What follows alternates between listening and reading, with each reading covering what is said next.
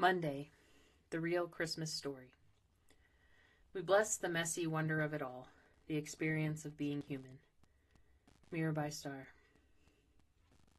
A lot of us have a profound conflict in our hearts about Christmas, how we celebrate Christmas, tell the stories of Christmas, and the facades that are put on in church and in the world just do not seem right. This rumbling in our souls is worth listening to. Human beings like a cleaner, neater story, theologies that fit into a box, and easy answers to complicated questions. We like staying in our comfort zones, boundaries to keep out the riffraff and to help maintain life on our terms. For the most part, humans like formulas.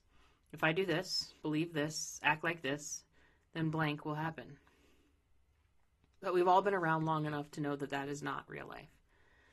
The real Christmas story isn't clean, neat, or tidy. It's a crazy, wild story.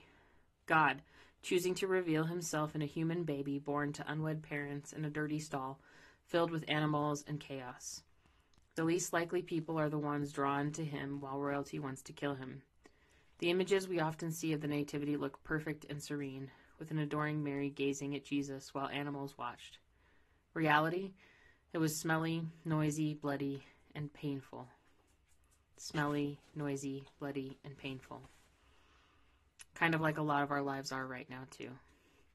I have no idea where you are specifically, but I know my story right now is smelly, noisy in my head, bloody, and excruciatingly painful.